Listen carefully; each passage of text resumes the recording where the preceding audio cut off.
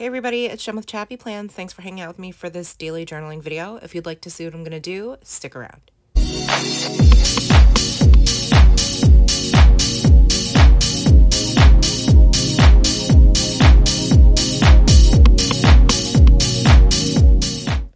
Hey friends, it's Jem with ChappyPlans. Today I am in week 46, my Archer and Olive daily journal. It's a B6 size, so it's bigger than, you know, a traditional, what you see a lot of people using for Bujo style journals. I just like the bigger size because I have to be able to fit all of my writing for the week. So I just decided to make this huge leaf, and I'm going to write in each of the leaves to represent each day of the week. And I thought that was kind of fun and different, and I like that it's like across 2 pages, and yeah, I just thought it was kind of different.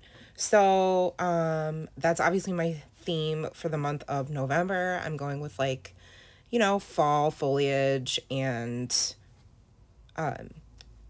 mushrooms and all that kind of stuff. So I'm going to use my Tombow dual brush pens and do a bunch of coloring. I'm just going to leave out the dark brown. I'll use that one for the twig part of the leaf, and then also the little, like, berry type.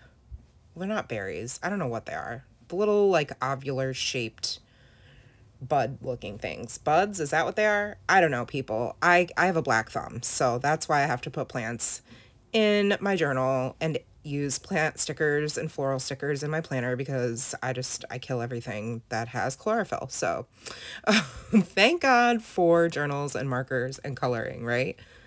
Did you guys see the appearance of Jeeves, my very, very, very fat, sweet boy cat? He's a black tuxedo cat. He popped up onto my lap. He's getting a little bit more brave about coming into the craft room. He refused to come in for, like, the first few weeks that we had Smokey, because this is where he sleeps at night and where his litter box and his food and water are. But he's been venturing in here every now and then, and as you can see, he decided to hop up on my lap and try to sort of hop up on the desk while I was coloring these leaves in, which was very difficult, we'll say. But he eventually hopped down, so I didn't want to, like, push him off, because he you know, was already hesitant to, like, come in here. So I'm trying to, you know, acclimate him and get him more comfortable with Smokey and just the two of them being friends. Anyhow, that was a tangent about my cat. You're welcome. Back to the video. It's not that exciting, right? Like, it's sped up quite a bit, because honestly, if this were in real time, you guys would fall asleep, I think. Maybe not, but if it were me watching, I'd be like, really? So I speed it up. It's sped up to 4 times the speed. Plus, you get, you know, the satisfaction of seeing me color, but it's just a lot quicker, right? So I decided to color in those little buds the same brown, and then I'm going to stamp my days of the week. I kind of realized that Wednesday was going to be way too big, like, long of a word to fit in that tiny spot that I have up at the top by the orange leaf.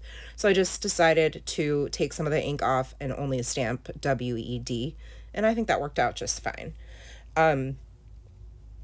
Let's see, what else? Oh, and then at the very end, I'm going to stamp the week and the week number in the top left white spot, which I left there intentionally so that I could make sure I got that stamped out. And that way, you know, it helps me keep track of, like, when I'm doing my project life. And I definitely reference this every single week when I complete my project life, so that I can remember, you know, how I was feeling on a certain day, or like little things that happened. So for me to have, like, the week in a very easy to see spot, very visible, like, I can just flip to that week and go, oh, okay, this is the week I'm gonna pull journaling from, and then, you know, all is well. So it helps me stay organized. It helps me, you know, yeah, like, just make sure that I'm not journaling the wrong week. So that's why it's important that I get all the dates and the week numbers correct. I know it's probably tedious to watch, but that hopefully gives you a little bit of insight. But that's going to be it for this week. So let me know if you guys have any questions about anything. Hopefully it was pretty straightforward and you guys enjoyed this. Thanks so much for hanging out with me and for watching this video. Be sure to like this video if you did, and make sure you're subscribed if you're not, and I will see you in the next video. Take care, friends, and remember that you are enough. Have a great day, and thanks for watching. Bye.